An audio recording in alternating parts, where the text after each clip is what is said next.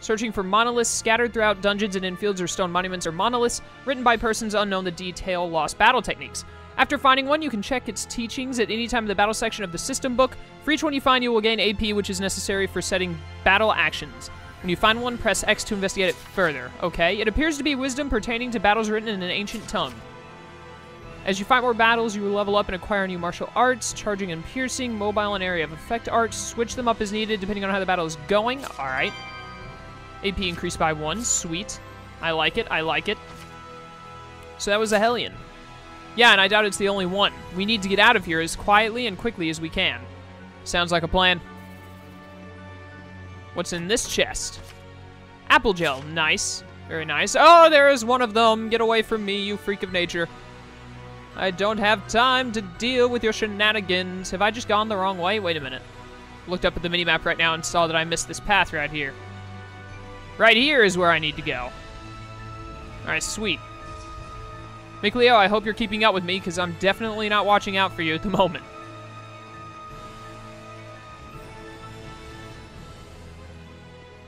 I think we just went down. Look at the save points look so cool, and then they open up. I love that. That's really cool. Alright, I am able to have 2 separate save files, which I may need in the future. No, I wanted to override it. I didn't realize. Curse you.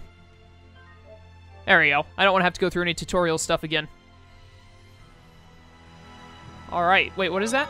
L3, the cause of thunder. Is this like a skit? That human probably got caught up in all the lightning just like we did. More like the other way around. We have her to thank for all that crash, boom, bang. That lightning. That was Gramps, wasn't it? Yeah. It's a warning to invaders. Not one more step. Sorry, Gramps. I can't just leave someone who needs help. Huh. This is turning into an eventful day for once. That was a cool monolith. We've had quite a bounty of discoveries today. If I'm not mistaken, that stone is a lot newer than the surrounding ruins. Yeah, it's from a completely different age. It read like advice of some sort. Most likely it's a guidepost left by previous visitors to aid fellow travelers. So we're not the only ones who go around investigating ruins. Humans have terms for them. Things like adventurer or explorer. Explorers. I would have gone with adventurers myself, but you know, whatever. Oh, she's right over there. Okay, so we're on the opposite side. We have gone down and are now on the same floor as her. There's a Hellion on the floor. Or on the ceiling, I mean. Which is the exact opposite of the floor, but I said floor first. More apple gel. Always glad to have some. Don't see anything there. What do we have in this monolith? The ancient tongue. We're near one. It appears to be wisdom pertaining to battles written in an ancient tongue. Guarding. If the enemy guards against your action, SC recovery rate is halved until your next move. If an enemy successfully blocks your first attack, it's likely to keep blocking any further ones. Take care not to just combo indiscriminately. Note that this rule applies to enemies as well, so if your goal is to deplete their SC, guarding is a smart move. Okay. All these Hellions need to just screw off. I ain't got time for their shenanigans. Well, we're going back up, but we're going to be on the opposite side now, so I don't entirely know where I'm going at the moment. There's only one way to find out. I heard another Hellion. Yep, it's right there. Get me through here. Oh, no. I don't want to fight this spider. Ancient circlet. Circlet unearthed from ancient ruins. All right, yeah, I understand. I get the gist of it. I should probably equip this stuff. Top menu, okay. Battle actions. Auto guard, auto backstep. All right, I don't think I need to... Pretty sure. What is snipe charge? Defend for 1 or more seconds and the effect potential of your next attack. How do I... Okay, there you go. Doubles. Oh, okay. Sounds cool. Equipment. Each piece of equipment has 4 skill slots into which skills can be attached. I like the sound of that. The skill in the first slot is preset for each item. The skill, if any, in the other 3 slots are determined when you acquire the item. Gain. Okay. You can check which skills you have equipped by opening the skill sheet with R2. Skill types. There are 2 major types of skill outlined in the skill sheet. The basic skills attached to your equipment skill slots and bonus skills activated by certain arrangements of basic skills. There are 3 methods of activating bonus skills. Stack. Created by equipping multiple copies of the same basic skill. The number indicates how many of that skill is required. Equip 2 or more to activate a bonus skill. Alright. Elemental Union. Created by equipping skills directly adjacent to each other on the left or right. Line up 2 or more to activate a bonus skill. Okay. Group Union. Created by equipping a vertical column of skills in one group, line up all 5 skills in a group to activate a bonus skill. It's perfectly fine to select equipment based on its parameters, but by combining different skills, you may discover surprisingly effective interactions. Take a little time to try out different types of skills and find the ones best suited to your playstyle. Alright, so I've got Speary, which is Focus +4, Defense, which is Defense +4, and then Gain, HP recovered upon defeating enemy +60. That's by my Ancient Sword. Okay. Those are by my boots. Alright. And then your Ancient Staff gives you Promore. Okay. Makes sense, I guess. I also wanted to look at the, what's the difference? They're like the exact same. Yeah, they've already... I don't understand. Why would I... Okay. Whatever. What arts do I have? Martial arts. Whoops. L plus up, none. What do I have up here? Okay, so this is circle plus... Alright. So I can do True Fang, a wind magic with... Okay, so circle is how I use my arts, like my magical arts. Okay. Alright, then. Do-do. What do we have here? What's this? Whoa! What the... I'll be taking this. If you get too hung up on fiddling with it, we'll never get out of here. I'll give it back once we return safely. If you say so. Whatever you say, McLeo. You think there's a path to the other side? There's got to be a way through. Let's look around for clues. We should split up. I hear that's a great idea when searching for But it's things. still so far. Think we could jump? Only one way to find out. The only way to find out is to jump. Does not sound like a good idea. We're going to check out this monolith first. It appears to be wisdom, yada yada. The lower your SC, S is first, the higher the damage you inflict, but this is generally not recommended. SC recovery rate is proportional to your SC level, so low SC also means slower recovery. Fighting while maintaining a high SC is more effective than attacking until it completely runs out. Of course, there are times when going all out is worth it, like when enemies are stunned. That's important is your balanced approach. I'm sure that I will learn more of how all those shenanigans work the more we play. I want to go over here and grab whatever this is. It's probably just some random item I can pick up, but you never know. It might be something really useful. What are you? Lavender. That sounds worth it to me. Stat boost things I rarely use because I always hoard them, but when I do use them, they're helpful. Well... I can make that. Okay, maybe not. Hey, watch out! Don't scare me like that. Sorry about that. I could totally make this jump. 100%. You'd think there would be something. It doesn't look like anywhere in the upper floor leads to the other side. Let's check the lower floor one more time.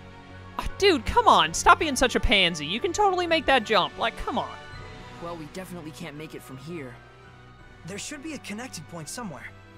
Let's go back and see what we can find.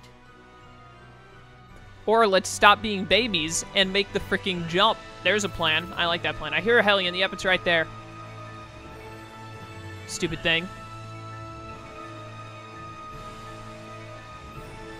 Should have just jumped like a man. That's what we should have done. Leave me alone. Invisible floor? I see. So that's the deal. Huh? Haven't figured it out? Yeah, I have. Still haven't figured it out, huh? Yep, there's a staircase there coming up from below. Who would have thought that you could walk in midair here? I mean, it's an invisible floor, I'm pretty sure. But I guess 2 is the best answer I can give. It's not that you can walk on midair. I'm pretty sure there's an invisible floor, but whatever. Who would have thought that you could walk in midair here? Or that an invisible bridge would be here. Think it could support a person? Well, well. Aren't you sharp today? For a change. Psst.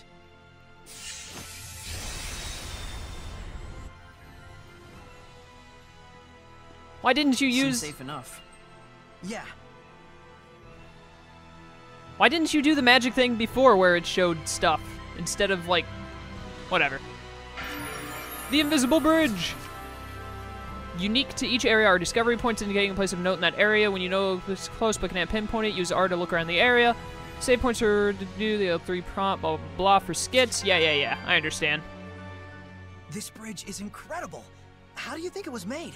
I think this is beyond the capabilities of human technology. So, like, the bridge alone might date from the era of the gods? Possibly. But either way, they definitely had assistance, whether from Seraphim like me or someone else. They really didn't want anyone to reach the other side. The path ahead leads to Elysia. It stands to reason that they do what they can to protect the Pure Land. In the past, any pilgrims who showed up at the shrine probably thought the gap was simply uncrossable.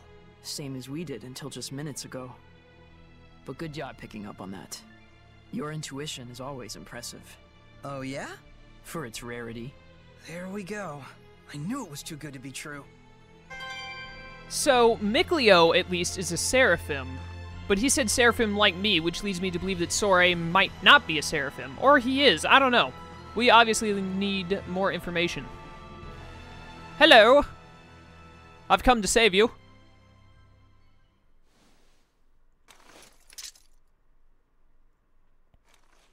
Maybe we should rethink this. Hey! Are you alright?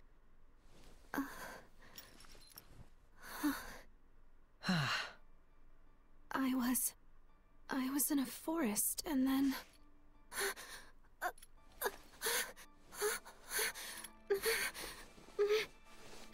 Looking for this?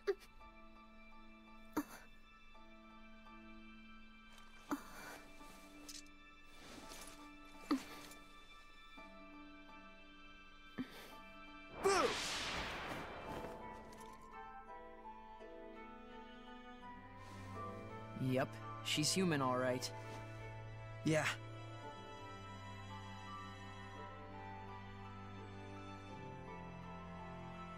Glad you're okay. I'm sorry to have troubled you. And you are? Your name? Oh. Right. My name. I'm Saray. Saray? Yep, nice to meet you. Well met. Is there anywhere one could rest around here? I'll need to make plans to get back to the capital. You're from the city? Well... Why don't you come to where I live? Saray, are you nuts? Are you sure that wouldn't be a problem? You barely know me. I can't just abandon someone in need. That's all. Haven't you noticed that she won't even volunteer her name? It's only natural to be cautious. Aren't you going to ask my name? Are you sure? Everyone has their reasons, but you don't look like a bad person to me. I cannot possibly thank you enough, Saray. Gramps is gonna let us have it when we get back. I know. Yes? Nah, don't worry about it. Anyway, that's the way out. Let's get moving. So she can't see Mikleo because Mikleo is a Seraphim, and humans can't see Seraphims, is what I'm guessing. I'll go on ahead, Mikleo. Shh, keep your voice down or she'll think you're a basket case. I'll be fine, don't worry. Hey, are you alright?